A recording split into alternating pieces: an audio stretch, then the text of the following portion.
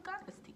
We're going to talk about the Danny Lay and the baby situation. We're going to talk about the Faith Evans and Stevie J situation. We're going to talk about the Zach Stacy situation, the ex-NFL player that really went crazy on his baby mother. Like, literally. Like that was a weird, crazy situation. We're going to talk about the stuff like the Tammy Roman situation where just talking about that she was going to let her husband have a whole baby with somebody else because he wanted a child and he could leave her for 2 years and then come back. We're going to talk about that and other stuff that pop into my head, stuff that's going on. There's a lot of stuff going on in the social media world, in the world, period, in the media to distract us from, COVID and all of that. Sorry, I'm looking at the blinds and stuff. So let's start with the Danny Lay and the baby situation. So Danny Lay and the baby their situation is very interesting. I see the situation going like all situations, like regular folks' situation. They basically have a toxic relationship. And he keeps saying, the babies keep saying, oh, she's a side chick. She's not a side chick. Why are you having a whole baby with a side chick then? So that says a lot about you. If she was a side chick, which I don't know if I believe that, kind of like with his behaviors and how he was acting with old girl, it seemed like something else was going on a little bit to me. And just because he didn't tell her, oh, this is my girl or whatever, doesn't mean nothing. Because some people be in whole relationships, but they be keeping it on low to themselves. So that doesn't mean nothing just because he didn't tell nobody. And my whole thing is, if you're having a child with somebody, a whole child with somebody, you should be careful who you have children with. Like, that was a bad decision on his part if she was a side chick, if we want to go with his narrative, because I don't know if I really believe him, really, but, I digress. And then with her, Danny Lay, what she did wrong, in my opinion, was having a child with this man, period. And then in the incident that happened, her hitting his phone, pushing, all that cursing she was doing, and then staying somewhere when she was asked to leave. You cannot stay in anybody's home when you're asked to leave. If they tell you to leave and you don't leave, that's trespassing, basically, because they don't want you there. Why are you leaving? And then the fact that she was pushing him and, pushing his phone and hitting him and acting like real combative didn't make her look any better, especially when he did the live. It made her look like she's abusive. That's why he said safety when he wrote the whole blurb where he did the live, and then he had like the message part that you can write afterwards, and he was saying for his safety because she's probably been putting her hands on him a lot of the times, and now he's kind of getting like kind of sick of it. So now his whole thing is like, why do you keep putting your hands on me? And even during the video live stream, kept telling her, why are you touching me? Like the next day, not the day where he called the police on her, and she has a charge of battery or something like that. So she needs to learn, if someone tells you to leave their premises, to go, just go.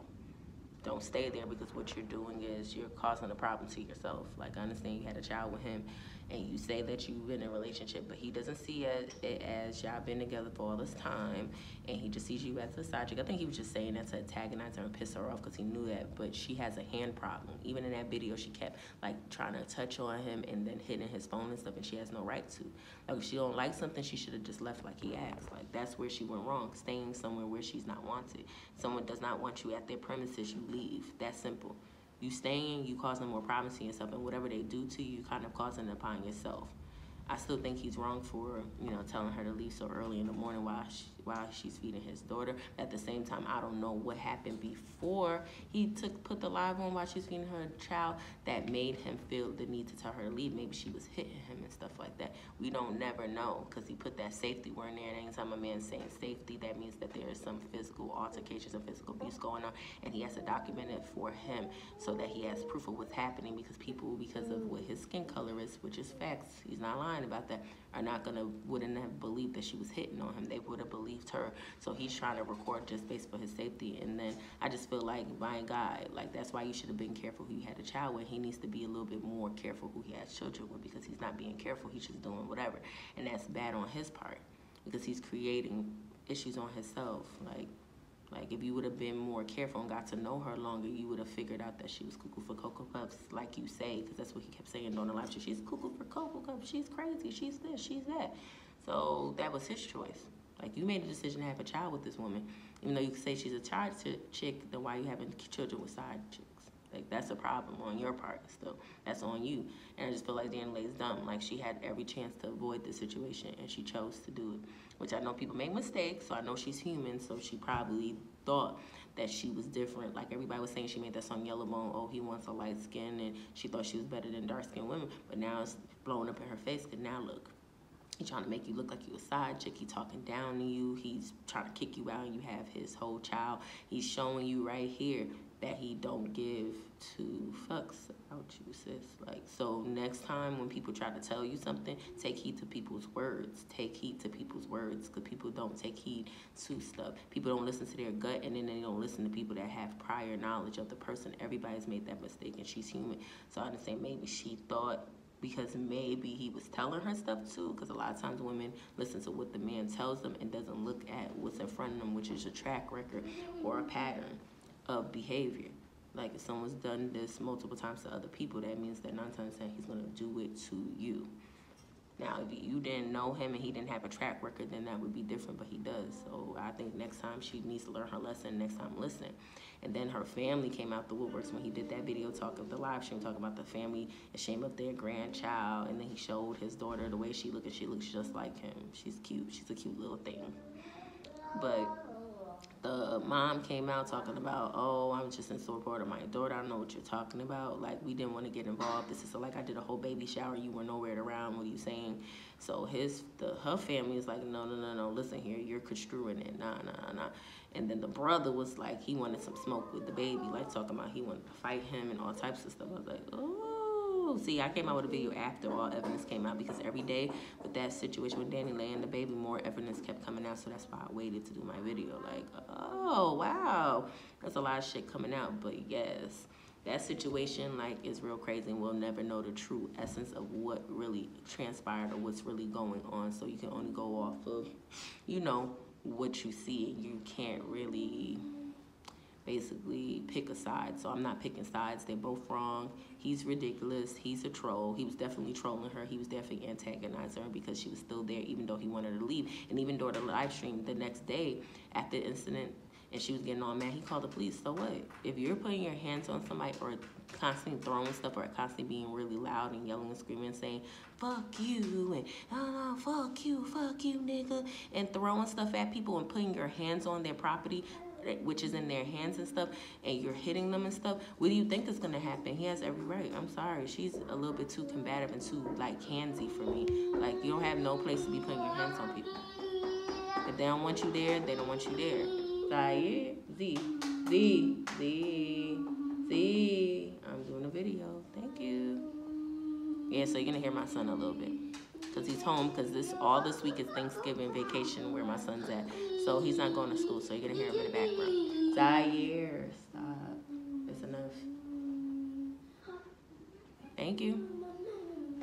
Yeah, you need to come finish this tea, because you have tea. You need to come finish your tea.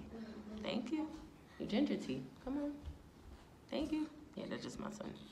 So I just feel like they both wrong in that situation.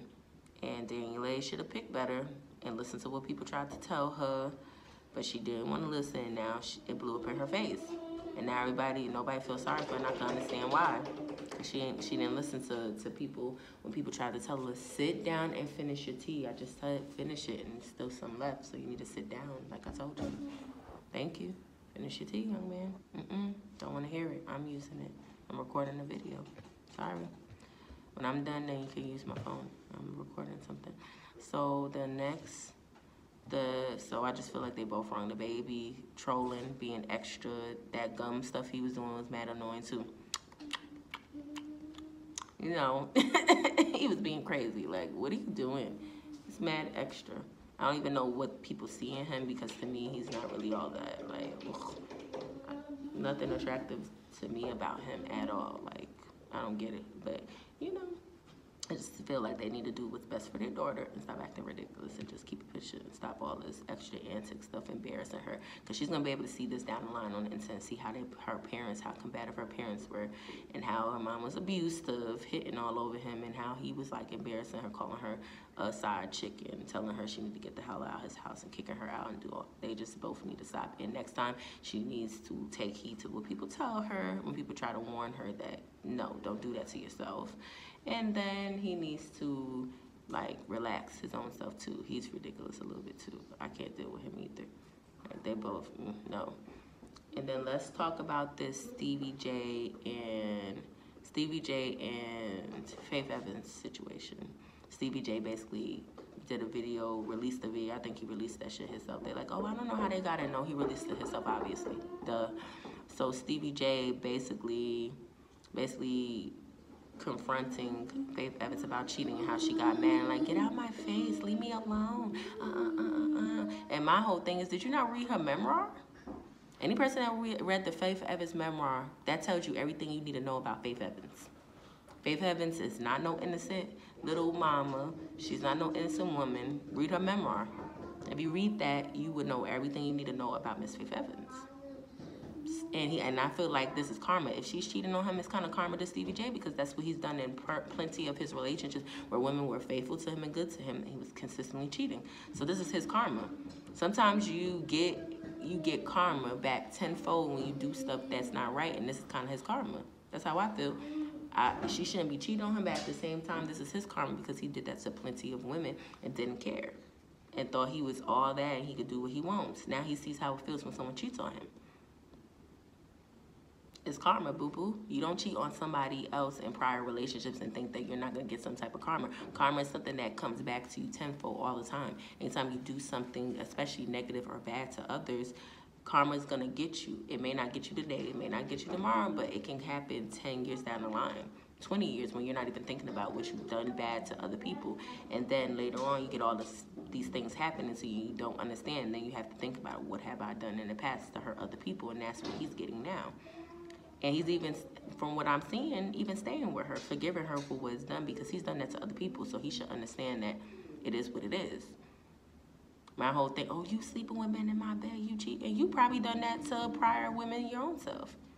What are you talking about? So he's getting back what he's probably done to somebody else, and it's being done to him by his wife now. Now he see how it feels when he does that to other people. So I don't respect if Faith Evans is cheating, because I don't know if he's for real being truthful, or if he's lying. You never know. You're going to go based off of what he's saying, what she's saying, what she's telling him just to get. She didn't say that she didn't do it. She just told him to get the hell out of his face and that he's childish and this is what she can't deal with. That's what she said in the video. She never said, nah, I didn't do that. I don't know what the fuck you talking about. She's telling him whatever, like, get out my face. So I think maybe she might have done it, because her track record is that she a freak. I'm just saying, she's a freak. Like, the persona that they put on Faith at Bad Boy to make her look like she was real motherly and she was real, like, you know, virtuous, and, you know, it's not true. If you read her memoir, that's not her at all. It's the opposite, you know? So my whole thing is, that's what she does. She cheats on people because she likes it. And even Jocelyn Hernandez, Stevie J's ex, said that she was messing with Stevie J while he was with Jocelyn. So she doesn't care about messing with other people when they're with other people. She don't care. So that's just Faith Evans, who she is. So people shouldn't really be getting mad or anything like that.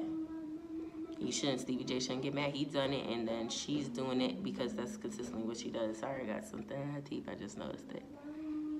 So she's consistently doing that. That's just what she does. So I kind of don't feel sorry for him. Like, you married someone that's like that. That's your own fault. And you were messing with her allegedly, because you say allegedly with stuff because you don't know.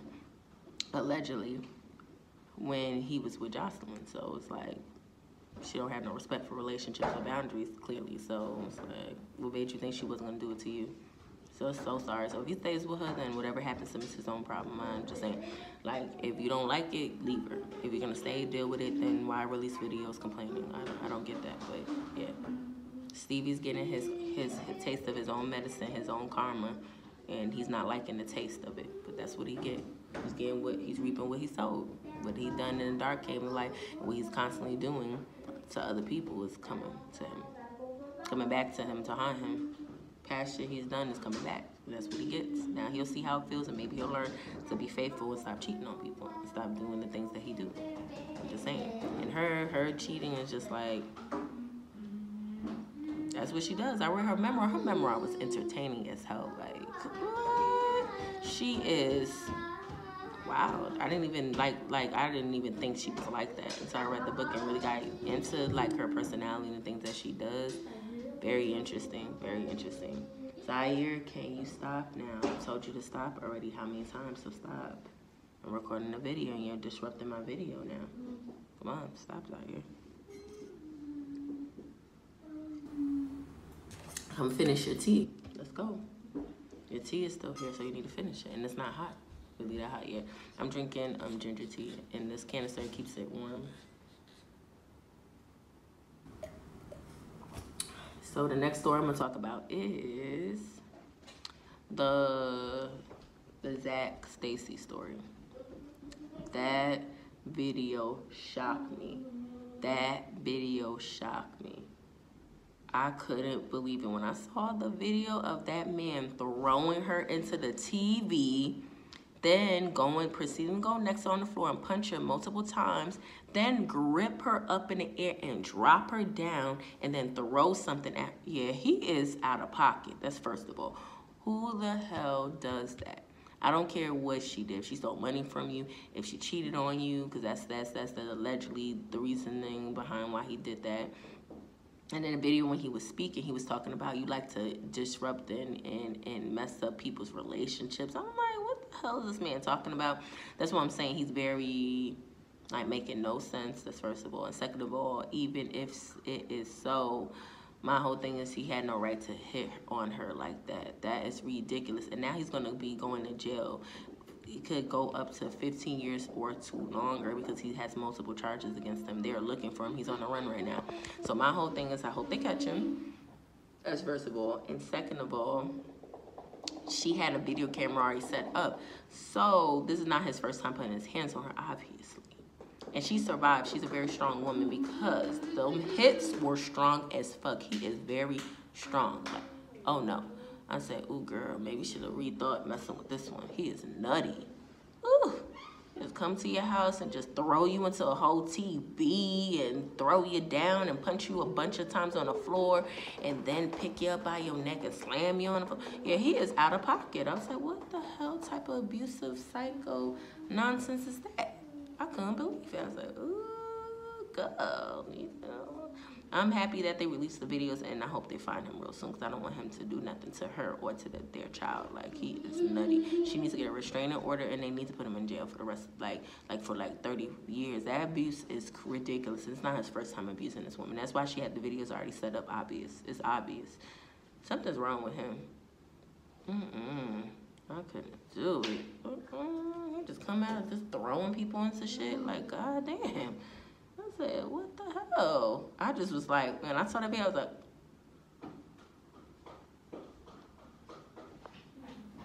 my face was like,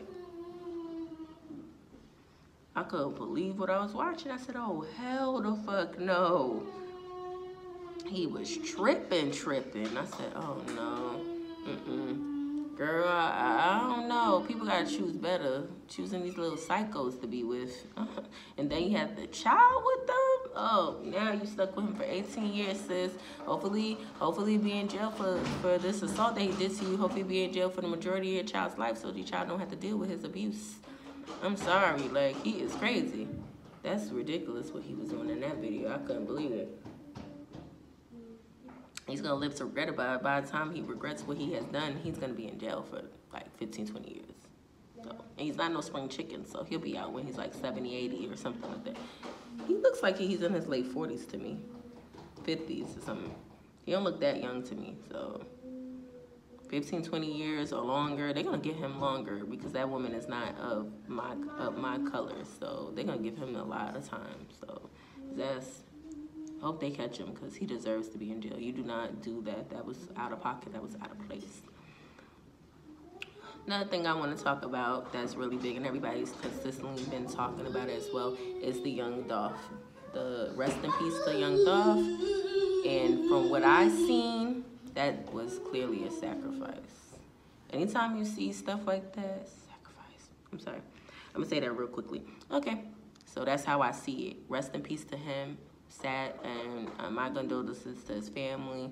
I'm hoping they are talking about people. They have caught people on tape that shot him up, but I think it was a clear sacrifice in my opinion.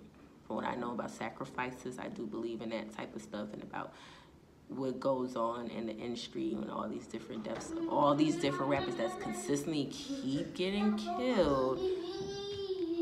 You know, they were fine before they became artists. All of a sudden they become artists and all these deaths happen out of nowhere. It's like sacrifice. I'm sorry. People gotta pay attention. Even like the whole thing with Travis Scott, and now they're trying to blame everything on him, even though he does not do towards himself. It's the same thing. That was a sacrifice situation, and now they're trying to scapegoat him so that the people that put the money into it don't get in trouble, because now he's getting sued, and a lot of his people are white. See, that's what happens when you're trying to be like rock stars, because at rock stars concerts are the only concerts I know where people do mosh pits. Regular black concerts do not do mosh pits. But that'll teach him a lesson, but him not being for his own people. And now look at him. They are blaming everything on you, even though you did not do everything by yourself. So how is everything your fault? And they're and your publicist is trying to make you say that it's your fault. So like I said, that was a sacrifice situation. And now they're throwing him under the bus. And he's scapegoated now. That's what they always do. They propel certain black people to stardom, get them to do all this sacrifice stuff. And, you know, that's the reason why I wouldn't suggest anybody to, if you're an artist, to sign a major label. I would suggest people to be independent, because you can make a lot of money being on your own to get all your money. Be independent. Do not sign these contracts, because what you're doing is you're signing in blood and you're sacrificing yourself. You have to sacrifice either people, you know, random people, or else. That's what you sign up for, and you sign those blood contracts. Okay. Just saying. I'm just saying it real quickly because I don't want to, you know. It might censor my video though. You never know. But yes. So if there's any more tea, I'll do another sip T with Goddess T. Make a comment below with your comments. Subscribe. Give me a like, you know. And if you know, and also follow Grind and Motivate videos, Carlos King, because I follow him too. He's really good. He has a lot of commentary on the Young Dolph situation if you want to know about that. And follow those two people and give me a like, subscribe, and comment. This is Goddess T. Sip Tea with Goddess T, the second edition. Talk to y'all later. Bye, YouTube.